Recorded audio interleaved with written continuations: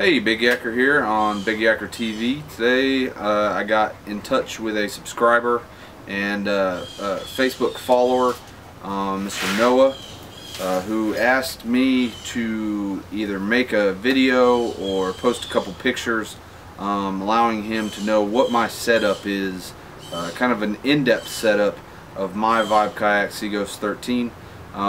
With me being a larger guy and him also being a larger guy, whenever we are out there on the water, whether it be big water, lakes, offshore, wide rivers, or small water, small rivers, larger ponds, wherever the case may be, my kayak is set up for a guy of my size. Today, at the request of Mr. Noah, I'm going to go ahead and make you guys a YouTube video of my Vibe Kayak Seaghost 13.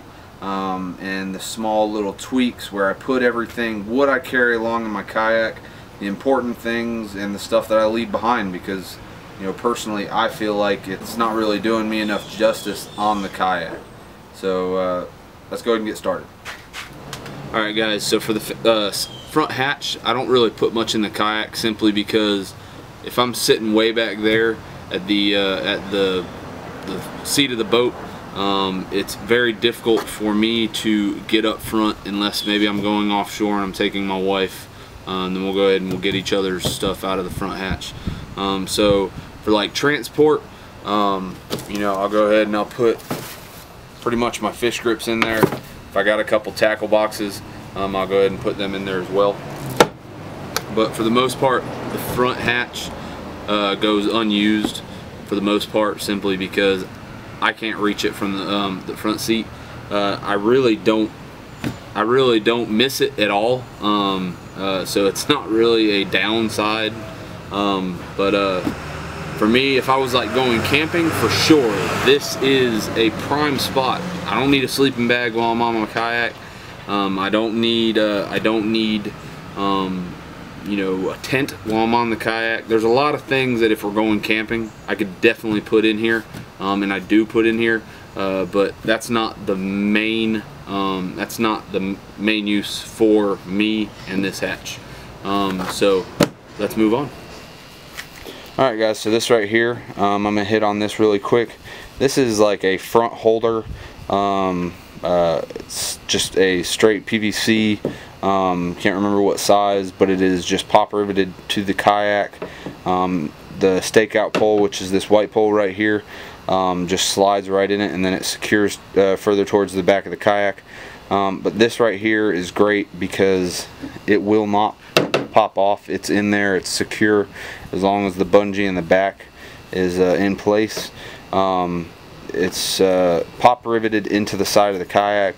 This right here, like I said, this is a DIY stakeout pole that I made. I'll go ahead and leave a link in the description, and a link in the video. So, alright, moving back a little bit further, we have a Scotty mount rod holder over here. We have a Scotty mount rod holder over there, and the Vibe Kayak gear track, the beveled gear track that fits on the gunnels. This right here, I also have a video on how to install. It is great. I show you exactly where to put it to maximize mobility, and these things are amazing. It keeps you, it pretty much, you put 16 stainless steel self-tapping screws into the side of your boat and leave it alone. Other than that, it's watertight. It's not going anywhere. It's very secure to the kayak. And once you have these two, or if you just want to buy one of them, once you have these two gear tracks installed, you can pretty much just putting any more holes into your boat, and you just wrap it up. It's not happening. There's no need for it.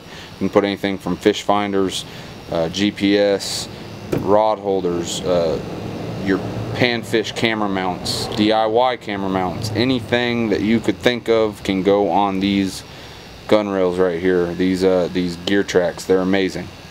Alright guys, so pretty much I just have a standard lid. I haven't cut any holes, haven't done any crazy stuff to it, so it's still in there original. But let's go ahead and take a look inside, and I'll show you what's in there.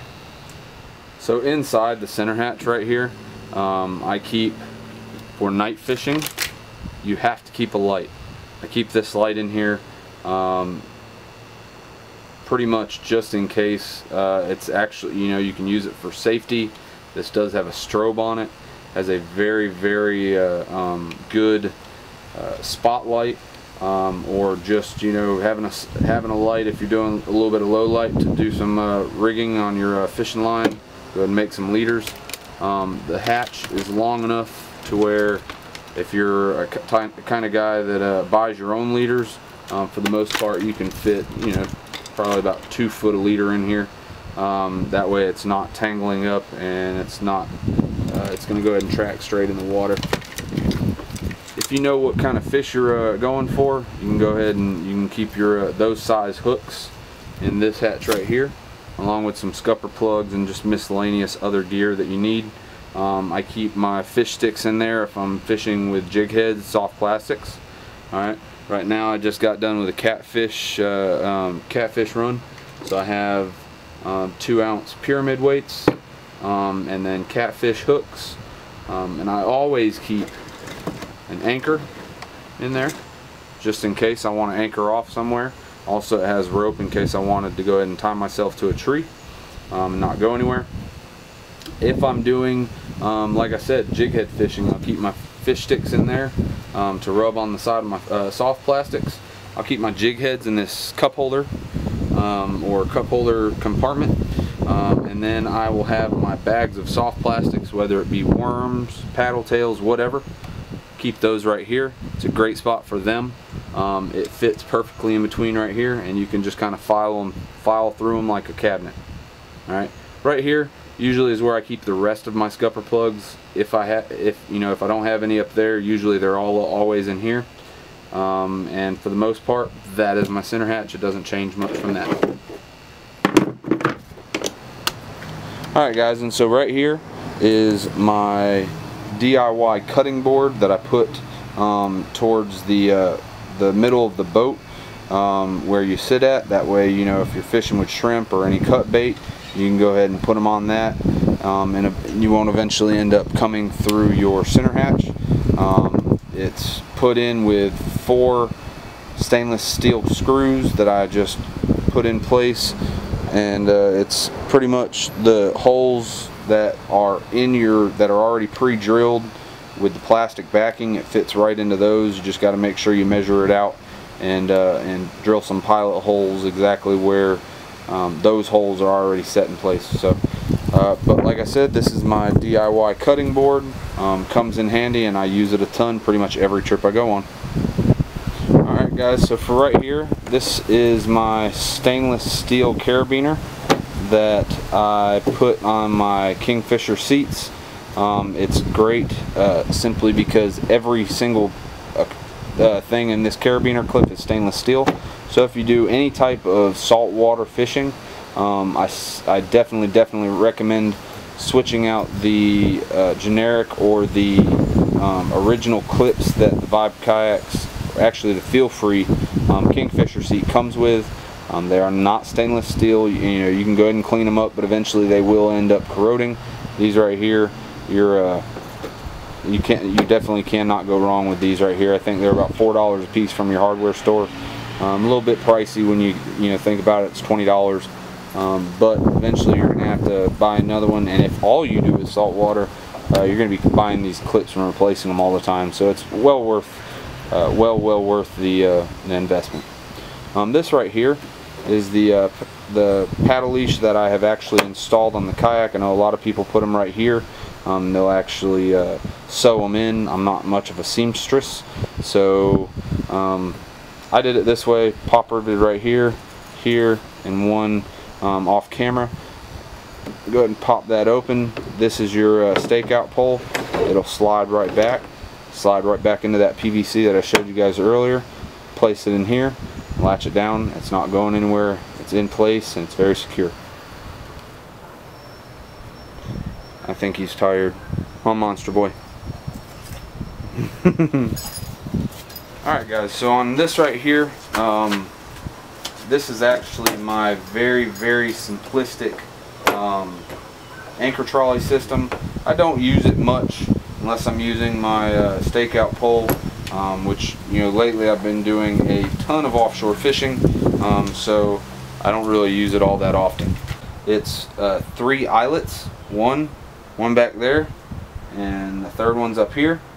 Another thing I want to go ahead and point out is on my Vibe kayak, I only installed a half anchor trolley system.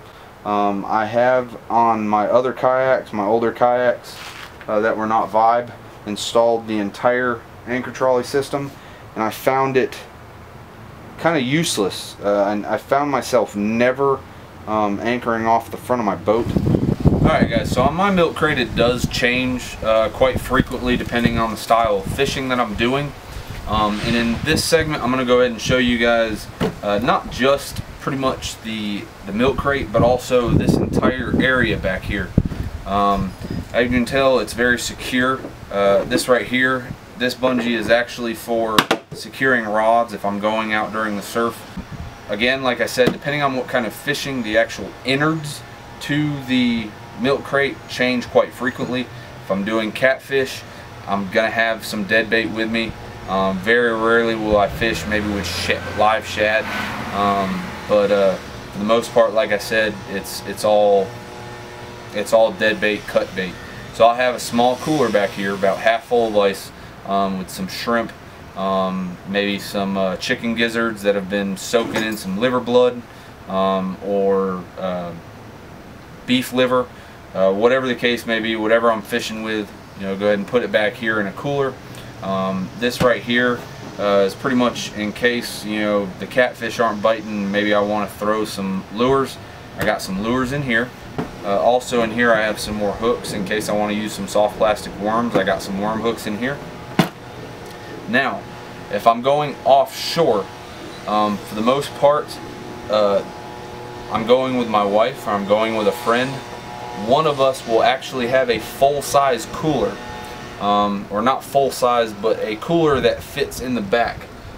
In my case, there's a Coleman cooler that I will go ahead and I'll up here or here. It's just a picture of the cooler. I'll try to find a link and put it in the description of where you can get it. And like I said, it fits perfectly in the back.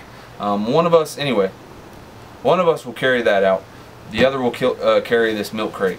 Usually it's me keeping the chest because it's a little bit heavier. In the milk crate, I will then place a 5-gallon bucket and have a shush bubble on the side for aeration, and we'll go ahead and we'll go ahead and cast net for some mullet, or maybe I'll pick up some googly eyes or goggle eyes. I call them googly eyes. Anyways, pick up some googly eyes from the bait store, put them in the container, and go offshore. So that is my offshore setup. Now for my inshore milk crate, for the most part it's all lures. I might take my catfish cooler, the one that I was telling you about keeping the dead bait in. I might keep it for some dead shrimp. Put the dead shrimp in there and go ahead and put those on a small, you know, size 2 hook, throw it out there for some spot to use as bait, you know, up baiting to, you know, maybe get a bigger red, a bull red, or even some trout. So that is my inshore setup back here. Now as far as out of the box, pretty much the first thing I do every time I get out of my truck and I start loading my kayak into the water, take my shoes off. I don't like shoes. I put those in the back of the kayak. I put them right here. Now as far as towards me, if I have my 5-gallon bucket, there is no room for these guys right here. And usually I keep a lot of hooks with me if I'm going offshore. I'll go ahead and I'll take this out here, set it down in there. It's not going anywhere. You can actually take this one out too, place it in there. Very rarely do I bring 2 of them. Also, another thing I do on the outside of the box, I'm always videotaping pretty much every time I go out, is my GoPro box. It's a simplistic, very small, compact, waterproof case that I keep GoPro batteries, extra GoPro batteries. I'll keep a couple mounts that I might use. I'll keep my GoPro remote. But all of that stuff goes in here. And it slides right there and it doesn't go anywhere. I'm going to go ahead and show you my paddle, and then I'll pretty much be done. Alright guys, so I really love the new Evolve paddle, extendable paddle from Vibe Kayaks. It's an amazing paddle. It does me very well. It cuts extremely well through the water, and it's very quiet. One thing I did find out whenever I first got this is that there are two nipples on here, or two balls. Either one doesn't sound good, but there's two nipples on this one. And that meant that, you know, as far as where you could hold it, it kind of limited where you could hold it. So I've already installed my Yak grips from my other paddle that I had, and they work extremely well, and they come in handy definitely at nighttime. And you wonder why Yak grips would come definitely in, and this is actually why I got them in yellow. At nighttime it's a lot more difficult to see this little line, which during the day without Yak grips people usually have a tendency to simply try to keep their hands equally apart from that line, because that symbolizes the middle of the paddle. But with these Yak grips at nighttime, these being this bright yellow, I love bright stuff, but these being bright yellow, and you can feel them on the paddle, your hands are always in the correct position. They're always equal apart from that line, and it's extremely comfortable. It cuts down on the fatigue, especially for us big guys. We're pushing a lot of weight through that water. Go ahead and get you a pair of $11 or $12 Yak grips on Amazon. I'll go ahead and I'll leave the link in the description. Pick you up a pair of these. They're amazing. And while you're at it, take a look at the Vibe Kayaks Evolve paddle. One thing I do want to hit on really quick before I end the video: everything that you have, tie it down with a leash. Everything. I can't stress that enough. The only thing you don't need to link yourself to is the kayak. And hell, I would think about doing that if you're in some strong currents, simply because you don't want to get away from, really, other than your PFD, the only thing that's floating. So like I said, invest in some $2 paddle leashes, or make your own. Do a DIY. Maybe I'll do a DIY to show you. Get some paracord. Go ahead and tie down everything you have. Alright, so Noah, thank you very much for the video recommendation. I appreciate your subscribe. Also, to all my other subscribers, you guys are amazing. Thank you for your input, whether it be on Facebook or through the YouTube channel. Make sure you share these videos. But this is wrapping up the setup video that I'm making for Noah. So Noah, I hope that this video helped you out, and to all my other subscribers, again, I appreciate you guys watching and hope this helped you out as well. You know, food for thought. So thank you for watching. Like, comment, subscribe again, and I'll see you in the next video. Peace.